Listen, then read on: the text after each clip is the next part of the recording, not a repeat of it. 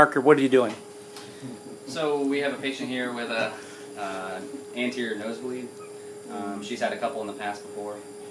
She came in with bleeding in her right nair. She did a tampon at home. She put a tampon in her right nair and it stopped the bleeding. Then it started coming out the left nair. So she put another tampon on that side, which also stopped the bleeding. Yeah, actually it was a very effective idea, so we just capture that. So she actually, the right nair's tampon got completely saturated and they had to take it out, and the EMS had to put another 4x4 in there. 4x4 in it, yeah. Okay, so what are we going to do today? So today we're going to, her bleeding's effectively stopped now, but with her having the recurrent bleeds, we have a high suspicion that if she goes home, it's just going to happen again, right? Again, yeah. So we're going to plug her back up with a mirror seal. Okay. We had this. We're also going to, prior to doing that, we're going to use a little Afrin nasal spray oxymetazoline.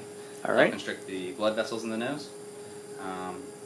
As well, we're going to cover the mirror seals in TXA, tranexamic acid. All right. To help for the clotting. So. And that's a relatively new recommendation, but right. but it seems to be the small studies that are out there seem to suggest that it works in helping prevent recurrences as well as stopping the bleeding. So. Right. There you go. You want to blow your nose for us? Get all any kind of clot or anything that's in there out.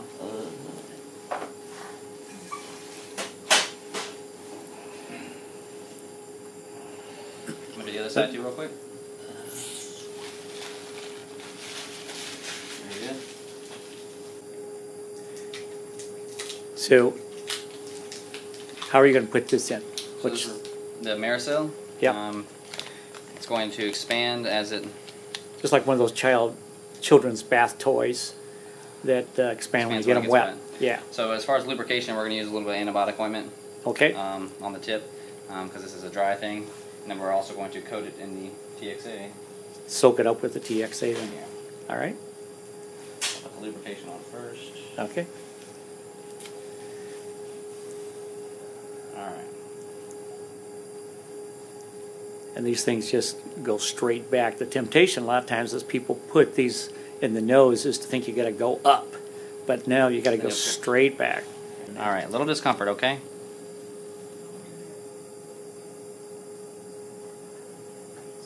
I'm sorry, sweetie. You're doing great, though.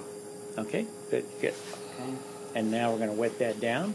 I'm going to take this from you 1 second, okay? All right, and this is the TXA.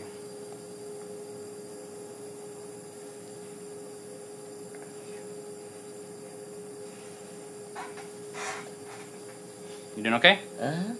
Very good. Okay, so that's saturated with TXA now. If you want to add a little Afrin in there too, just to, for good measure. Yeah, for good measure, just make sure that. A little Afrin.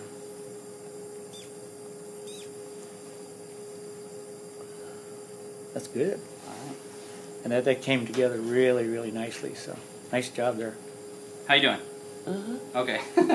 It's not choking you or anything like that, and it feels comfortable. Well, it's kind of got my head hurting over here. Okay.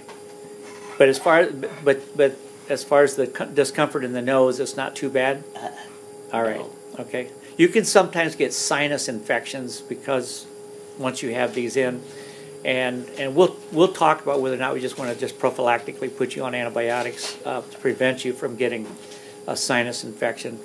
And obviously, if this worsens and if you have to come back, then you just come back here and we'll be glad to see you again.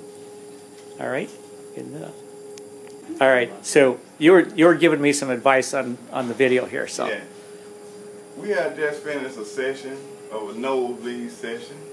Mr. Larry Melick had just finished a nosebleed session with the young doctor in training, Parker Smith. Mr. Parker Smith. Yeah. And now, if y'all need to know anything about nosebleed checking, you will now know. Session. Now y'all know to go check Dr. Melick out on YouTube. Do you guys know him? No, I don't know. You got a great family. All right, thank you.